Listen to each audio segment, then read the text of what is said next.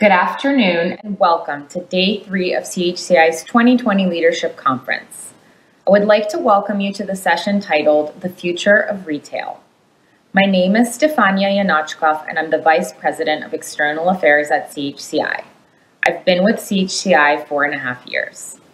On behalf of CHCI, I would like to thank Facebook, Walmart, Brookfield, and Westfield for their generous support of this session. Before we begin our panel, it is my distinct privilege to introduce our panel host, Congressman Juan Vargas, and our moderator, Cristina Antello. Congressman Vargas represents California's 51st Congressional District, which includes all of Imperial County, as well as the southernmost portions of San Diego County. Representative Vargas sits on the House Financial Services Committee, as well as the Committee on Foreign Affairs. This session will explore new consumer habits and industry trends resulting from the COVID-19 pandemic, which has forever changed how we shop. To help us moderate this important and timely discussion, we're delighted to have a trusted advisor, skilled advocate, and effective negotiator as our moderator. Cristina Antello is a senior strategist and CEO of Ferox Strategies. She's been featured in Washingtonian Magazine in success stories of Washingtonians of Latino and Hispanic descent, and identified as a power player and most influential 40 and under leader in other regional publications. Cristina provides insider advice on how public policy is created and communicated. I hope you enjoy this session, and don't forget to continue the conversation on social media with the hashtag CHCIHHM20. Hi, this is Congressman Juan Vargas. I proudly represent California's 51st District, which includes southern San Diego County, all of Imperial County, and California's entire U.S.-Mexico border. I'm honored to be joining you at the Congressional Hispanic Caucus Institute's 43rd Annual Awards Gala. We are gathering today to celebrate and uplift the heroes of our communities. We are also here to have meaningful discussions on how the pandemic is impacting our day-to-day lives and how we are preparing for years to come. At this time, I'm very concerned with the health and financial impacts people are facing as a result of this pandemic. We are diligently working in Congress to ensure that every possible resource is dedicated to combating the public health and economic impact of COVID-19. Small businesses in my district have also been heavily impacted. Let me assure you, my colleagues in the Congressional Hispanic Caucus and I are doing everything in our power to help small businesses, families, and workers get back on their feet. This is a fact. COVID-19 has disproportionately affected Latino, Black, and underserved communities. These trends are real in my district and around the nation. This global crisis has also shown us what we already knew. Our nation relies on our immigrant and essential workers, even more so during this crisis. Many residents in my district are essential workers who do not have the privilege to work from home during the pandemic.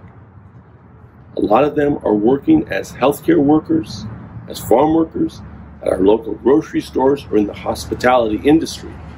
Our Latino community is growing at a rapid rate and is a key contributor to the economy, labor force, and the electorate.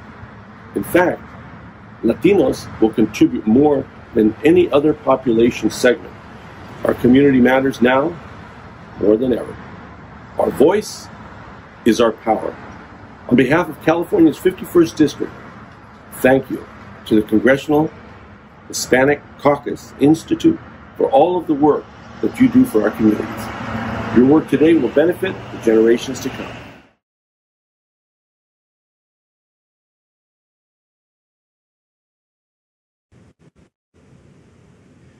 Hi, my name is Cristina Antello, and I am a board member of the Congressional Hispanic Caucus Institute, and I want to welcome you all to our panel today, The Future of Retail. First, the focus of our panel.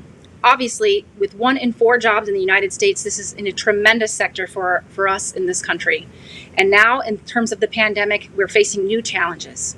And in this panel today, we want to talk about what the future of retail might look like now during COVID and soon thereafter. I want to remind everyone, all of our guests, to please use the hashtag CHCIHHM20. And be sure to submit your questions in the platform, as we would love to get to those later on in our conversation. I want to welcome our guest today. First, Nadia Martinez, who is the founder of Cali & Co. on behalf of Facebook. Also, Anna Arguello, the Vice President of Merchandising for Do It Yourself at Walmart. Meredith Darnell, the Senior Vice President for Business Intelligence and Strategy at Brookfield. And Nino Rodriguez, our Vice President of Shopping Center Management at URW, Westfield. I want to take a second for each one of these panelists to be able to introduce themselves a bit and tell you a little bit about their backgrounds. Nadia? Hello, everyone. It's very nice to be here. My name is Nadia Martinez, and I am the founder and owner of Cali & Co. We are a small business based out of Orange County, California. We're dedicated to the manufacturing of women's shoes that focus on fair trade and slow fashion. Anna? Good afternoon. Buenas tardes. My name is Ana Arguello. I'm a proud Mexican, super excited to be here with you today. I'm a vice president for Department 12, which is called Do It Yourself, paint, accessories, and all the fun industries. Walmart, largest employer in the country and largest retailer in the world. Super happy to be here again. Meredith?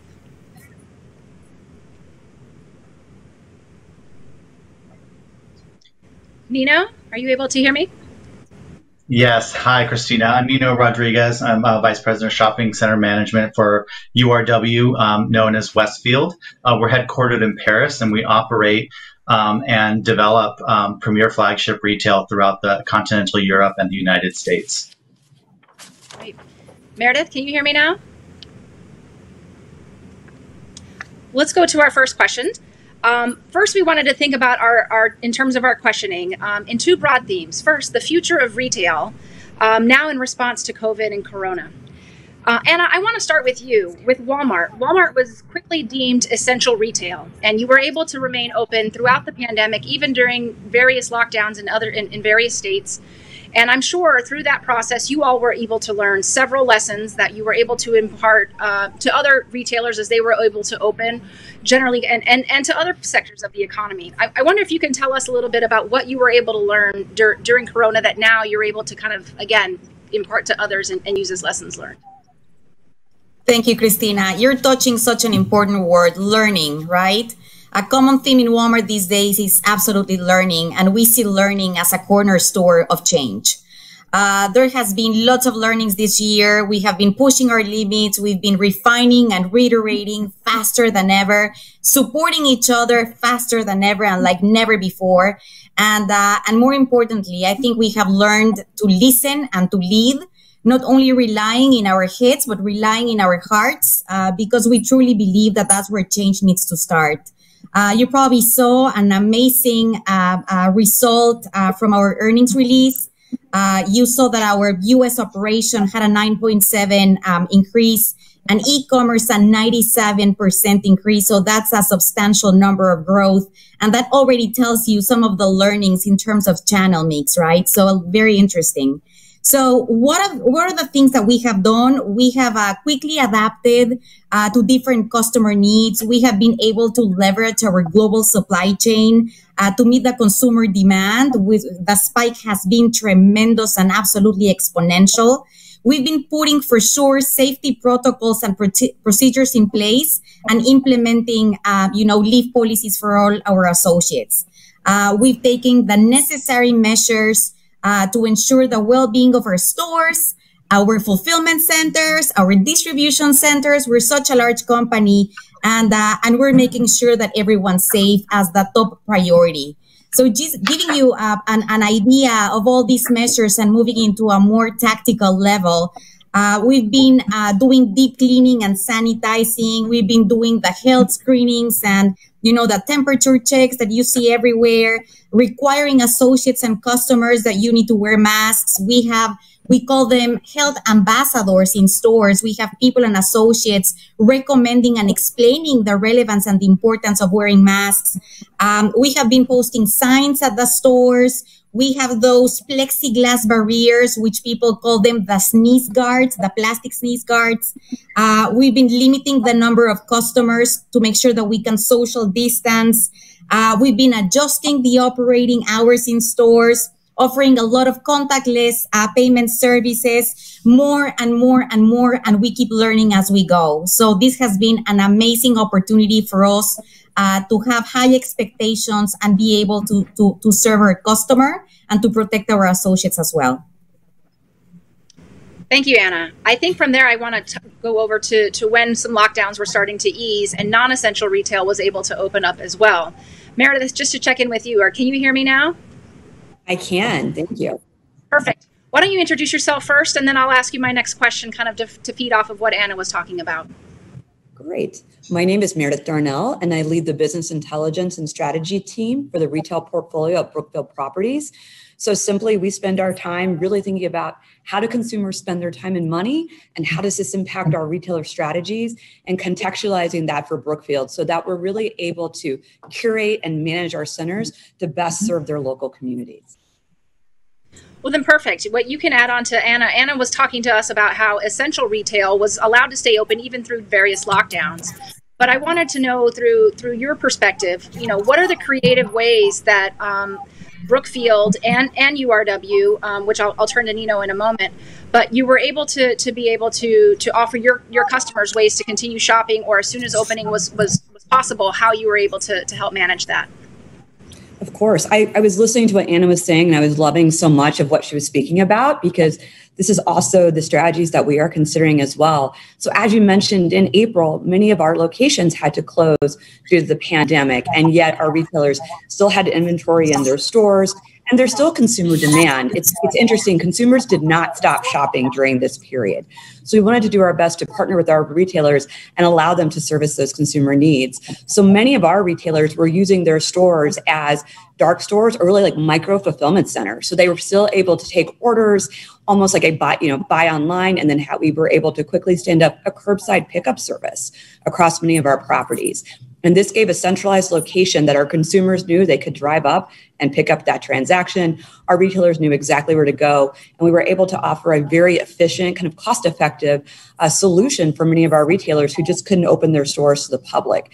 So this has been very well received, and something that we will see continuing to do as we move forward through the holiday season. Nino, I want to turn over to you. The CDC has released some guidelines around shopping and kind of classifies it as one of the activities that is least risky, right? So not that they've ranked them completely, but to say that there are some activities that are more risky than others, and shopping seems to fall pretty far down on that list. Can you tell us more about what you're doing, URW, Westfield malls are doing to help ensure that the shopping experience remains safe? Absolutely.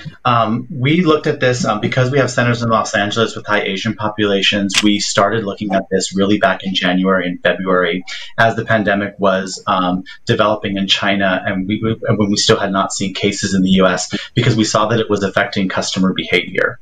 When we had to shut down starting middle of March, we had a period of about 2 months where we really got to understand our processes as center management teams, and we put together 10 focus groups based on different lines of business. And it was everything from signage to emphasize social distancing, massive procurement of hand sanitizer to make sure that we had those within center for our customers to pick up, like everybody else on the call. I'm sure we can all swap stories about sourcing hand sanitizer.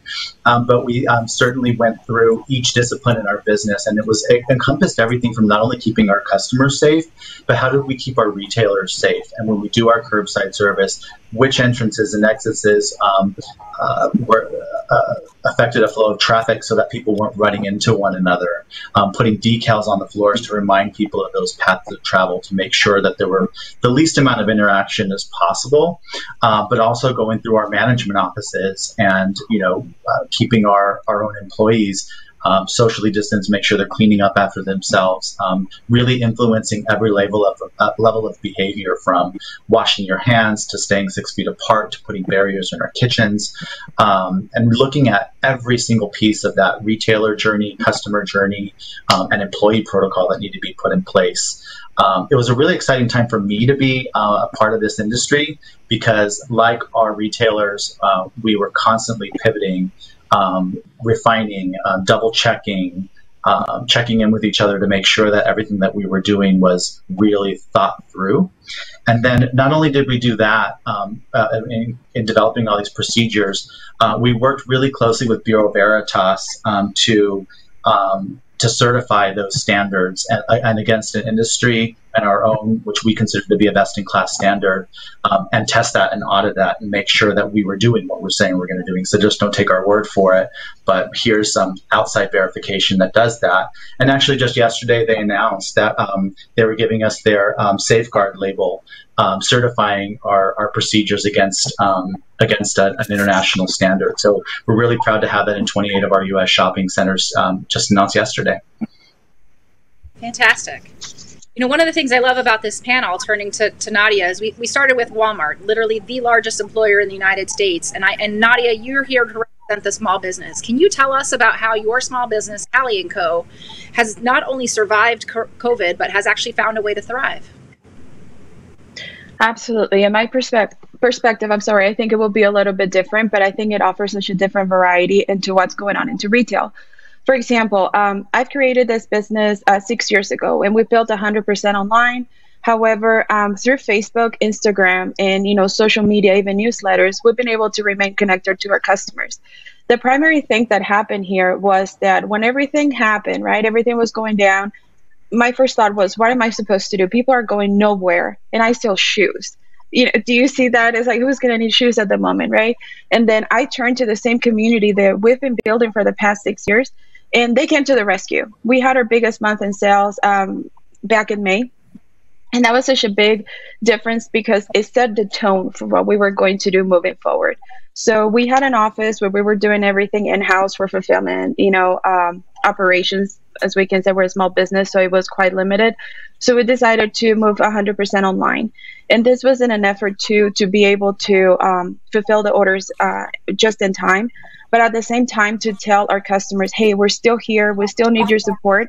But something beautiful that I personally saw happening was that people wanted to support small businesses. They knew that without them, we were just not going to make it. So I turned to Facebook, between boosting or posting on Instagram or connecting with our audience.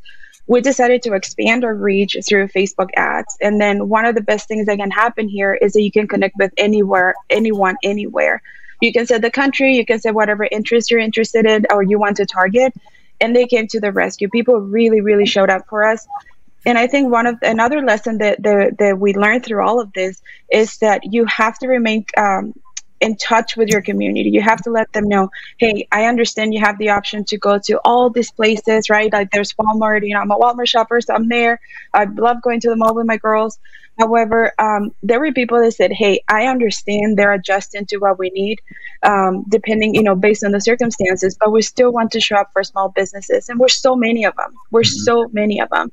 And at the personal level, through social media, I don't know if this has happened to you guys, where you hear of someone selling elotes, right? Like street corn. That's my thing. I crossed the border at some point just to go chase this guy who was selling corn because I found out about him through Facebook and then Instagram. He was getting tagged everywhere. And then I figure, hey, people can do that for us too. So they were sharing photos of them wearing their shoes and tagging us. So I just took the same strategy the loyal customers in Tijuana had for this guy selling corn. I said, well, then I'm going to use it as well. And it worked. We've been able to get more followers, more sales, but at the same time, you're able to relate to them like, hey, I know I'm not selling corn, right? I'm not selling corn on the street, but I'm selling shoes that are fair trade, they're cruelty free, we make a difference. How about you support us too?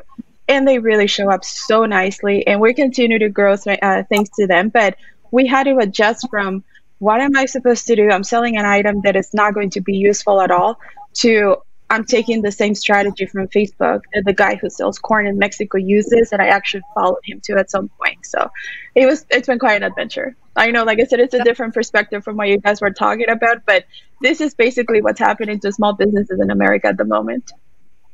Fantastic. No, I love that story. That's amazing.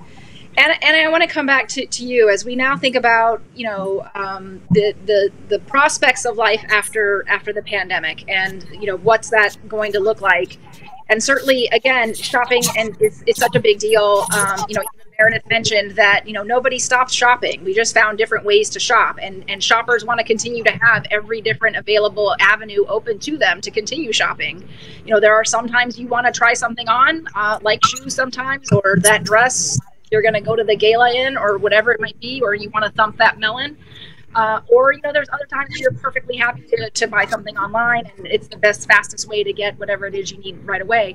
Can you tell us about kind of what you're seeing in terms of Walmart's, you know, trends going forward, and what you think the future of shopping will look like after the pandemic? Absolutely. So we've seen an amazing, you know, change in terms of customer habits and purchasing behaviors. We know as well that if we have it in the shelf, we will sell it. The issue is finding the amount of inventory that we need in order to satisfy that exponential amount of demand. So just to give you some perspective, of course, our customers have shifted purchasing to online. They're using our pickup and our delivery services. We've seen a lot of spiking items, and that we didn't see that spikes in other seasons, in other years. Just to give you an example, so we saw a lot of bike purchases in spring, and but when I tell you a lot of bikes, trust me, it's a lot of bikes. And of course, this was more, I mean, about responding about customers trying to be outdoors. While at the same time, you know, filling those voids for the social distancing measures. At the same level of demand, I mentioned to you all that I lead the do-it-yourself categories, and the spike here is it's pretty crazy, and this is because, one, it's responding to something that the experts called urban exodus. So all these young customers moving away from the cities and moving to older homes. So that it's opening a lot of opportunities for renovation, which is cheaper than, you know, going to other locations. The other one is, you know, a lot of people are using this to cope emotionally with the fact that they don't have a lot of activities while they have been at home. So it's definitely opened different, you know, opportunities. And I'm sure that that if I was in person, I could raise your hand if you have done a DIY project at your home, and I'm pretty sure that 80% of the people in the audience would say yes. You know, other things happening, you know, college students renovating their parents', you know, room because they're not going back to college. So a lot of different things happening in terms of different trends. You have people homeschooling, so you need to create the environment to have the kids. You have to create a gym in your house. You need to create, you know, 2 different offices as you're working there. So all of this requires paint and ladders and drills and a lot of the stuff that we sell at Walmart. So we really feel that this will become a multi-year tailwind for Walmart and other retailers. And it will be an amazing consumer spend that will benefit the rest of America. So the show must go on. We know that, you know, even though these are very turbulent times, we need to keep innovating. We need to keep offering digital products to our customers. So we're launching Walmart Plus. I'm sure that you have heard about it. We just launched it. It's just out of the oven. So this is a membership program that brings together in-store and online. We actually call it omni-channel. And of course, the idea is to save customers money and time like no other retailer. So you need to go and check it out because it has an amazing and very strong value proposition. And just the other 2 big things where we're really focused as an organization, not only on the procurement side, but we want to continue to be leaders in sustainability. So we have big ambitions to make sure that we're doing what is right and that we're leading in this space. And the last one, because we've seen this as something that is impacting America, diversity and inclusion. So we also want to make sure that we're leading in the space We opened a Center of Racial Equality, and Doug McMillan, our CEO, it's 100% committed to make sure that we show up as great leaders and be able to take, this sensitive subject of the agenda to the next level. So super excited to see what it's ahead of us, and super excited to be able to put all these solutions at reach of our customers. Thank you, Anna. Nino, I want to turn to you next, because I think there were some aspects there of what Anna was talking about that I think Westfield is also focused on. And so I'm wondering if you can tell me kind of where you see the future of physical retail, specifically your shopping centers, going, and how you think Westfield will head off some of the competitive pressures. Certainly. Anna mentioned omni-channel shopping, and certainly the digital components are a big play for us in terms of how the customer shops.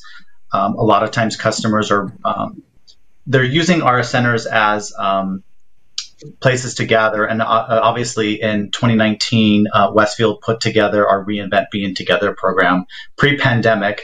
And now that hashtag and that program takes a whole new meaning in the age of COVID, right? But we certainly know that the customer spends time researching products before they leave their house. They come into a lot of our retail centers with a mission. They know what they're going to use the center for, whether it's for a night out with their special someone, or a movie night out with the kids, or finding the perfect pair of black pants for the office, hopefully when we go back to the office. But we need to integrate those channels in a really refined way. We've had the Westfield app for a long time, which gives you information on what stores are open. Certainly there are QR codes now that you can snap within the center to get you information on currently stores that are open, look at directories to show you how to get from one location to another. We're looking at integrating inventory with our retailers so that we can look at that more closely. But also, we just rolled out in the age of COVID a new feature to our Westfield app called Line Pass. So you can actually, before you even get to the center, look up a store where you want to visit. Take a look at the line, like. You can take a look at, for instance, like Lululemon or Old Navy, some of the retailers that are participating in that program, and you can see what the line is like. You can sign up for an appointment just like you can at the Genius Bar at the Apple Store, and virtually queue in line. You get the retailers can manage that line within the app, and then you can go in and you can get a notification when you're ready to enter the store. There are, kind of merging that digital and physical experience is really important to us, but we certainly still believe in the future of the physical retail part, being that most of our transactions in retail are still online. It's $27 trillion industry, and $3 trillion of those dollars are spent online. So we're still a huge component of that, and you just can't duplicate a night out on a Zoom call. I've tried it. It's not fun. Not as fun as being able to give your loved ones a hug or a punch on the shoulder every once in a while, and then enjoy the same cocktail or the same meal with them.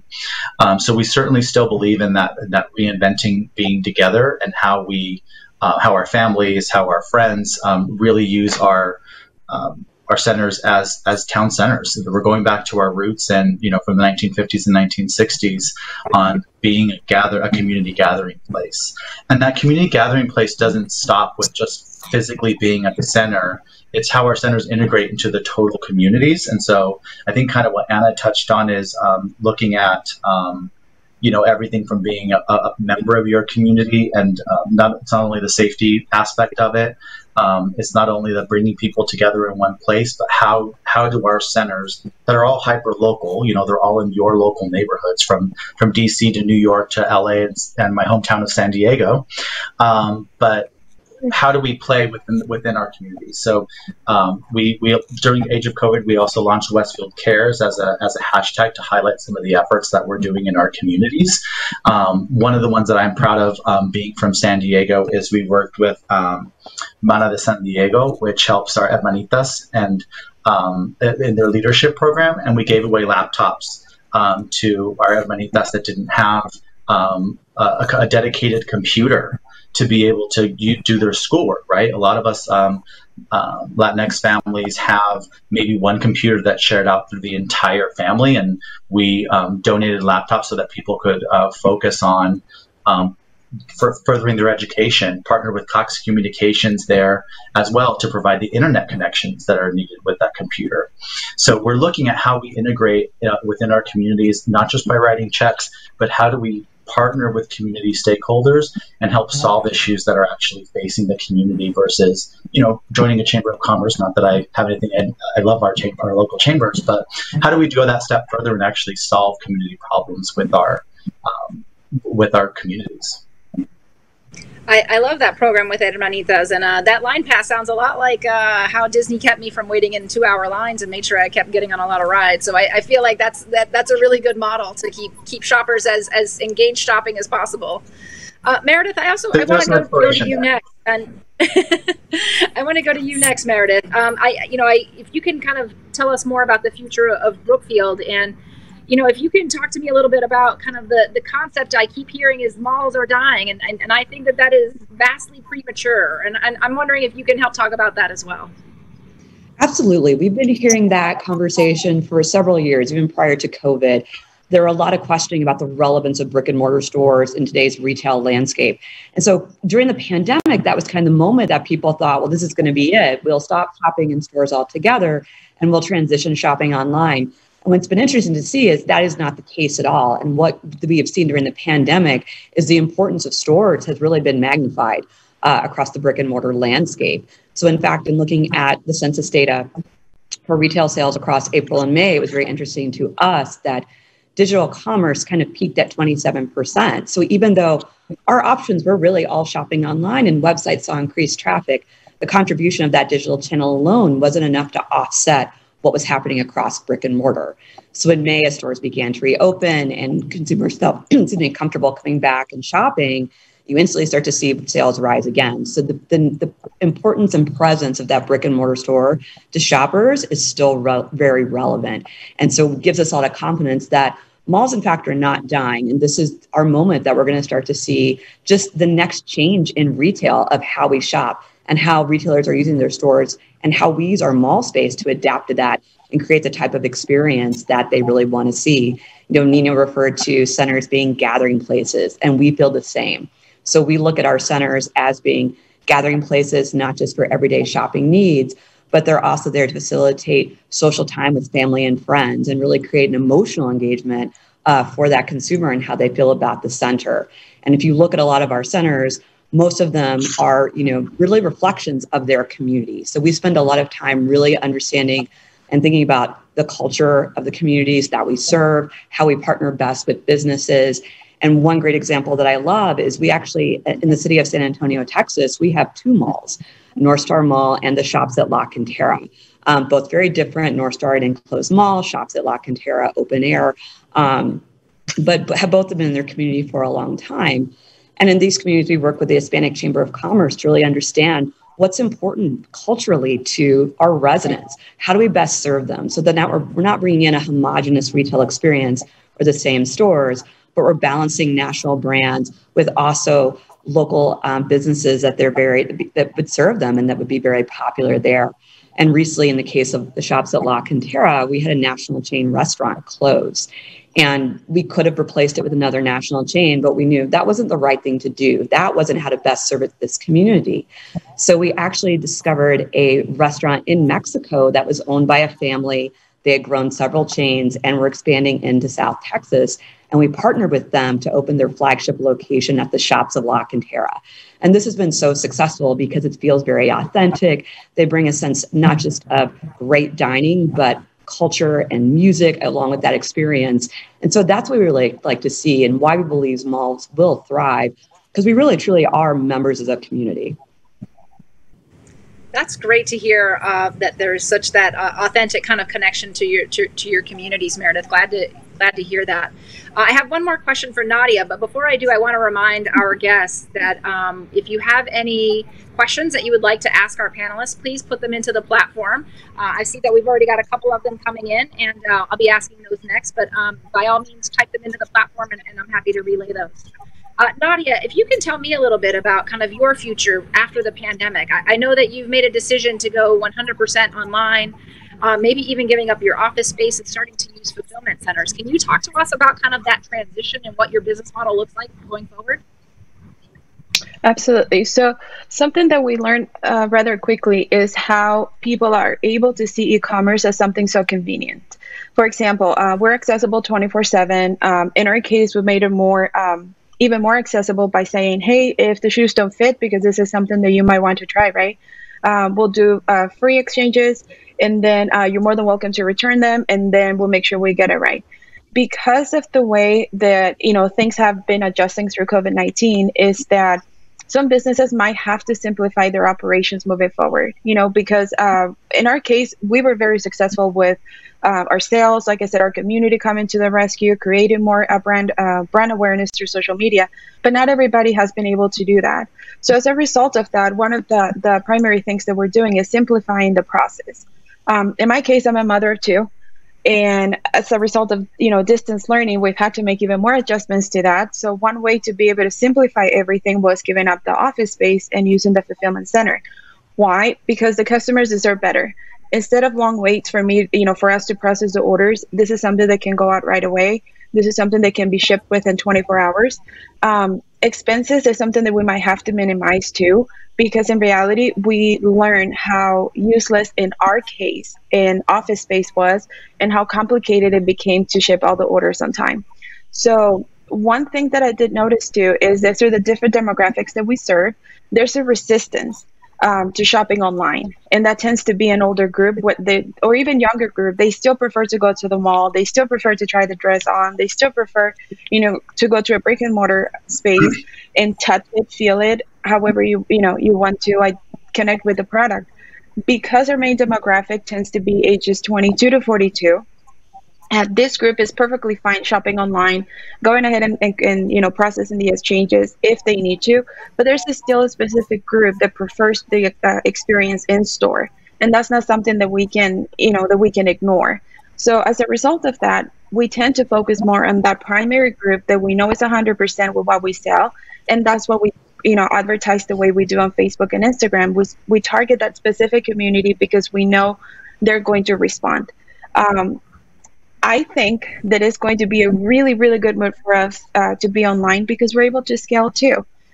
Shipping 100 orders in a day or in a week, or however it is that we ship in, it can be time consuming. And because our staff is military spouses, our husband's job, tend to be the primary source of income in their family. So what they've done is I'll work when he's not busy, when he's not deployed, when he's not on trainings. So as an employer, I have to adjust to what they can offer, to the company, their time, their priorities. So it was a no-brainer. I say, hey, this is becoming too complicated. We can minimize the work for us. We can minimize expenses, and we can also simplify the process. And I think that's something that small businesses at this moment are looking for. Like I said, in our primary demographic group, 22 to 42, they're 100% shopping online. They're totally fine with it. But there's that other groups that prefer the in-person experience. And that's why I agree. Malls are going nowhere. It's a place where I'd love to go, whether by myself or with my family. So on the e-commerce side of things, like I said, we remain connected with our community. We did not have to make huge adjustments because we were already online, and we've been online for 6 years. But we do have to adapt to what's happening, and simplifying, minimizing expenses and making this process a lot easier for our demographic, our audience, and us is a top priority. So it became an easy thing to work around. I've already started to get some questions from the audience. So again, just a reminder, it looks like Nino's trying to cut in. Nino, did you wanted to say something to what she was saying there? Touch on one thing. Yeah, I just want to touch on one thing that both Nadia and Anna had mentioned as part of the e-commerce integration, and we see this really symbiotic relationship between the digital and the physical retail, and they're not as always reported like this they're not always at odds with each other. They're really symbiotic.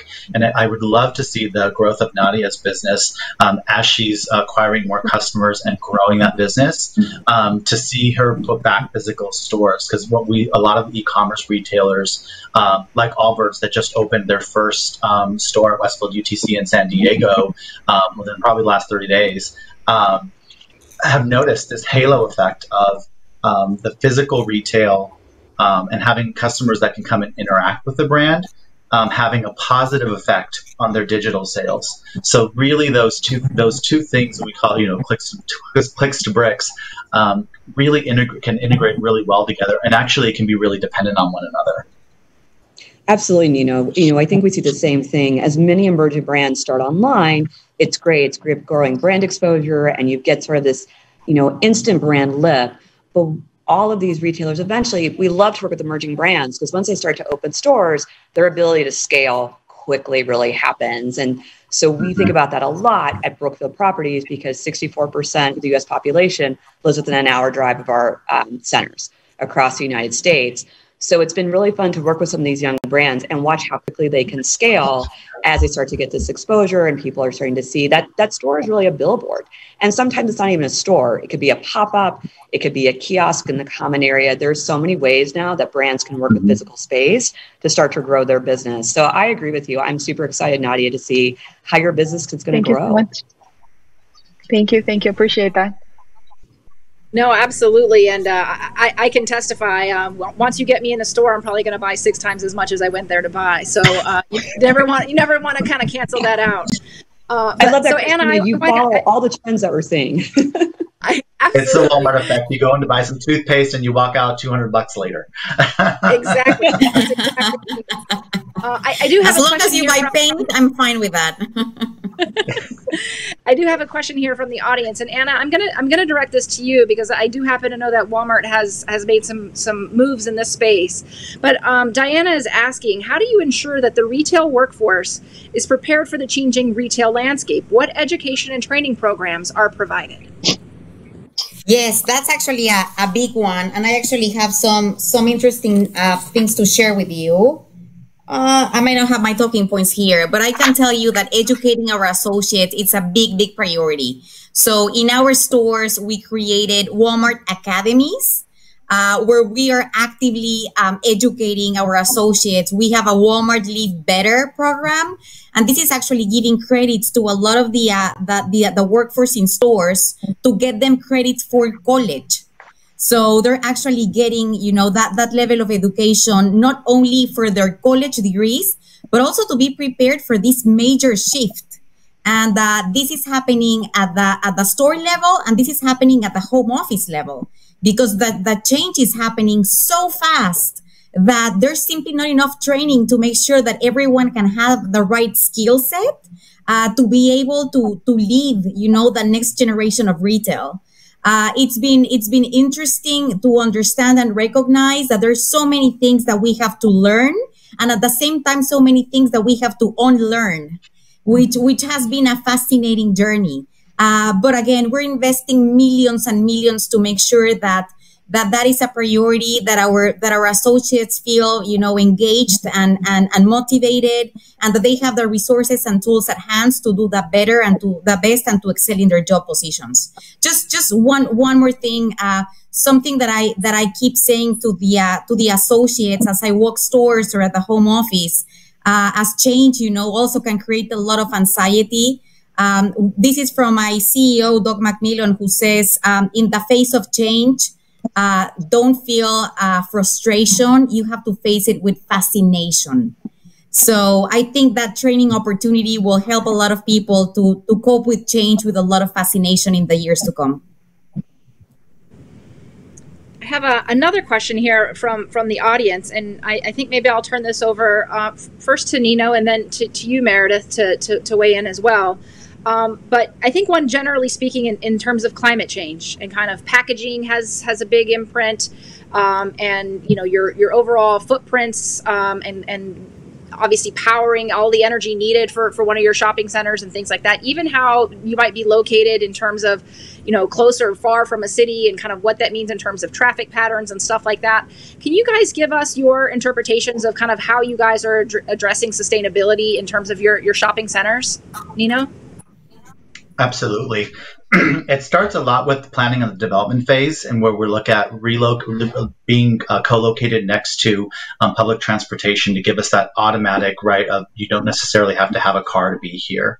Our corporate social responsibility group works on more than just that type of planning, and it's a lot more than just throwing some solar panels on the roof, but we do those projects as well, especially in areas like sunny California where we get a lot of sunlight and utility rates happen to be very expensive. Those deals pencil very well from an investment standpoint. So we try to be smart with our dollars and how we invest them, but also looking at everything from the physical infrastructure of our facilities, which a lot of people don't generally think about. How do we lower our utility costs, our utility footprint? We have an initiative within URW to go 50% carbon neutral by 2030. It's part of our Better Places 2030 plan. But that Better Places 2030 plan is not just focused on utility savings or sustainability issues, but how do we integrate that into our everyday business with our retailers? So looking at partnering with the H&Ms of the world who do some more sustainable fashion, but also looking at resale. And typically, if you had asked us 5 years ago if we would entertain doing thrift stores in our shopping centers, we would say absolutely not. But looking at really good retailers like Rethread who do recycled fashion and looking at that circular economy, we certainly are committed to that as well. And it's not just about recycling programs. We're looking at a number of ways to integrate our food courts, which could be huge sources of waste. How do we eliminate food waste from those from our restaurateurs? How do we do more composting so things aren't going to landfills? How do we fulfill our all those massive amounts of takeout that everyone's doing right now? How do we lower that? How do we lower that footprint? Can we mandate some of it? Can we partner with some of the retailers to look at how they're packaging their goods? And certainly looking at one of the retailers I really love, I think that's doing it right, is Lush. One of my favorite bath and body retailers, where most of their products come with zero packaging. You go out buy a shampoo bar that doesn't have a 32-ounce bottle, and get rid of that packaging altogether, and then bags are optional. You can bring your own and toss it right into your Westfield tote bag. Meredith, over to you. Of course, sustainability is a priority for Brookfield as well. And many of the areas that Nino has mentioned that they were looking at and really studying and implementing changes, we are as well. So, we're happy to be a leader in solar capacity across the U.S. As Nino said, malls have a lot of flat roofs. So it's kind of a natural place to go. And we really feel as part of our community, the duties to our community, we need to reduce our carbon footprint. So a lot of the priorities we've had beyond solar have gone to not only enabling recycling within our centers, but how do we partner with our retail tenants to allow them to participate as well and really make a difference?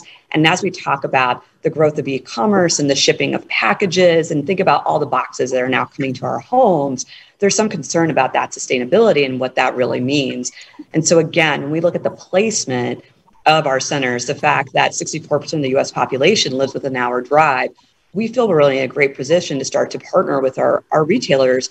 How do we help them get inventory close to the consumer? How do we help really be efficient in that shipping capacity moving forward and getting efficient service for the consumers, but also cost-effective and sustainably correct strategies in order to save on that level of recycling as well? So it's definitely something that we spend a lot of time and have a full team committed to and are investing in every year. Christina, and I would love to chime in if I can. I was actually going to come to you for one quick minute because I do want to get to another question, but I do know that Walmart does a lot with Project Gigaton. So can you tell us a little bit about that, and then we'll ask our another question from the audience? Absolutely. As Meredith mentioned, it's a big priority for us, as I mentioned before. So in this Project Gigaton, we have been reducing emissions. We reduced 8% of these emissions in the last 3 years. We also have an estimated 30% of Walmart's global electricity that are powered by renewable resources, which is huge. And we are on track to power 35% of our needs by the end of this year, which is super exciting. We also diverted 80% of our unsold product packaging and all the operational materials from landfills and incineration last year. And another big number, we recycled more than 300 million pounds of plastic film and rigid plastics globally just last year. So the impact that we can make in this area is huge. And from a meeting that I attended this morning, I know that our ambitions for next year and the next 3 years will be even higher. So stay tuned. Absolutely. Nadia, do you have something on sustainability? I do, actually, because I founded this company with those core values, with slow fashion, where if we're going to sell wholesale, it has to be made to order.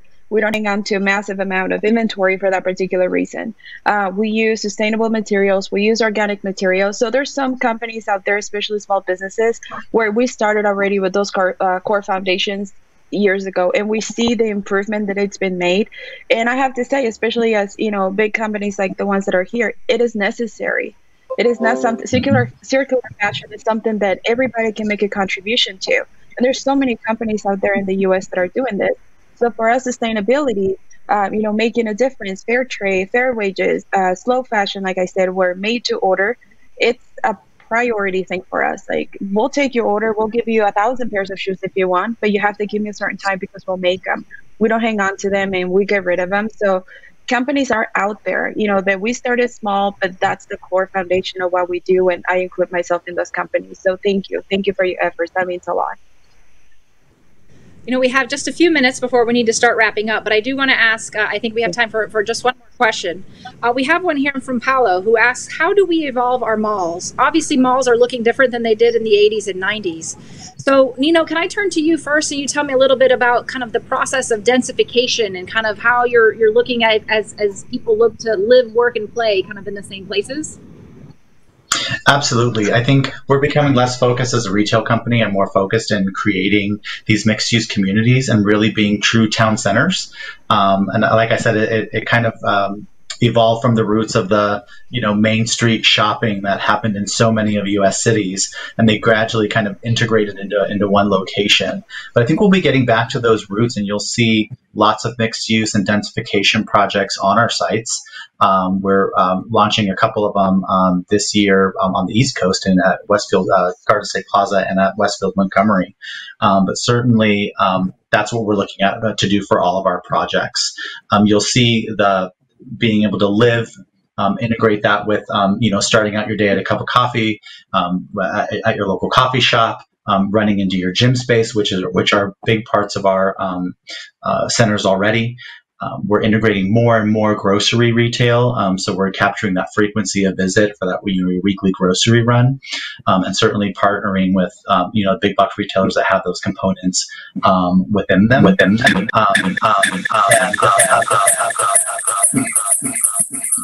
And seeing those integrated more and more in our shopping centers, so you're spending your 24/7 day life cycle and really living your life without the need to get into a car or get on a train necessarily. Most of the time it's walking or even a bike distance away. So certainly densifying that into more and more of a town center, which includes medical uses, which are going into, we partnered with UCLA to do 2 integrated medical centers within our shopping centers here in Los Angeles, and hoping to expand that partnership. But it's also your local dentist office, your local any of the services that you would need throughout the day. So you'll be able to really live your 24-hour lifestyle within walking distance of our centers, if you so choose. That's fantastic. That's fantastic. I think we might have Meredith coming back to us. I was going to ask her the same question, but maybe we'll go ahead and start a little bit of our wrap-ups. I did want to give all of you the opportunity to be able to close off with some remarks, summarizing kind of your view or your company's view of the future of retail. So Nadia, why don't I start back with you again? Okay, so something that I really wanted to tell my fellow small business owners is that do not be afraid to simplify. Do not be afraid to get in front of new audiences. Social media is great for that. Facebook, Instagram is great for that. Give them a chance. There's so many ways to get in front of your ideal customer. If you choose to do that, you can expand online 100%. And then to other consumers, do not be afraid to try new small businesses like mine. Like I said, we have very strong core foundations as far as what we wish to do and what we wish to accomplish. What I've seen so far is that e-commerce has become the norm for so many people. A very strong demographic group out there that chooses to go e-commerce. Do not be afraid to ask questions. If you can exchange things easily, if you can return things easily, I'm pretty sure businesses will be more than accommodating, especially during this time. And I want to say thank you so much for having me. This has been an absolutely honor to be here. Thank you, Nadia. Looks like we might have Meredith back. Meredith, can you hear me okay? I can. Thank you. Great. I'm going to let you actually go back to that question about the evolution of how we design our malls, especially since that strategy is part of what you do. So if you can tell us just a couple of minutes on that and then give us your closing statement as well, that would be great. Absolutely. So we continually reinvest and redevelop our centers. And as I referred to earlier, we really think about our local communities and try to curate the centers to have exactly what the type of services and uses our communities needs. So a great example of that is a property that we have outside of San Francisco, California, called Stonestown. And it had been a pretty traditional mall. And a few years ago, we proactively went and we bought a Macy's box back. And instead of putting in another department store, we really considered the needs of the community. What's really missing in terms of those uses? And we were opening a Whole Foods, a state-of-the-art theater, as well as a medical clinic, Carbon Health, which is a new clinic coming out and opening across the United States. And so we were really excited about this opportunity because these are uses that really drive frequency, they're embedded in the community and serve the needs of the customers. So as we continue to invest in our properties, I think you will see more everyday uses like grocers, being open and added to malls where typically you wouldn't have seen that before. And we'll also start to see other commercial real estate uses, in some cases residential, which is something that we're doing in Alderwood, just north of Seattle. We're adding multifamily housing into that property because there was a need in the community for additional housing. So we're being very careful about how we're analyzing our markets, really understanding consumers and the needs, and starting to reinvest to continually transform. And I think as we move into my closing statement, I think about that all the time. Retail is such a fun industry to work in because it constantly changes. Consumers are emotional. We make decisions not just based on our function, but what we enjoy, how we emotionally engage, how we connect. That's how we choose the brands we shop with and the types of centers that we like to visit. So I think we're just coming into that next transformation for retail. And I'm super excited and confident about the industry as we move forward. Thank you, Meredith. Anna, your closing statements? Absolutely. So from our learnings, there is only one customer. We don't have an online customer and a store customer. We have a customer and we have different channels. And as long as we keep that customer-centric view, there's going to be space for everyone, and we're going to be able to serve this country as they should be, as they should expect. The other thing is, yes, there's a lot of change, and we will continue to see change, and this is only the beginning. But there are things that don't change. I think the foundations of retail will continue to be the same, even though the tactics might change, right? Or quick strategies might change. In our case, there's something that will never change, and that's our values. So we might change what we do in order to win, but how we do it is our secret sauce. And how we win, it's because of our people. We truly believe that our people make the difference, and that's what makes me proud about working in Walmart. Thank you. Thank you, Anna. Nino? Thanks, Christina. So Westfield centers are really important economic engines and job creators, and especially now, they're really critical for the economic recovery and vitality of our local communities. And not only that, they're really important economic drivers for our small businesses. ICSC put out a report recently that says almost 70% of our retailers are small businesses with employees of 10 people or less. So we're really part of that local fabric of community and promoting entrepreneurship, and not just the national retailers.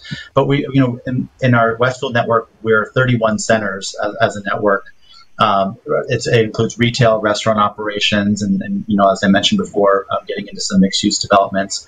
And we also run 5 leading international airports across America. So we're a really huge employer We're certainly not just a landlord, but the network of centers really provides jobs for over 100,000 Americans across the country.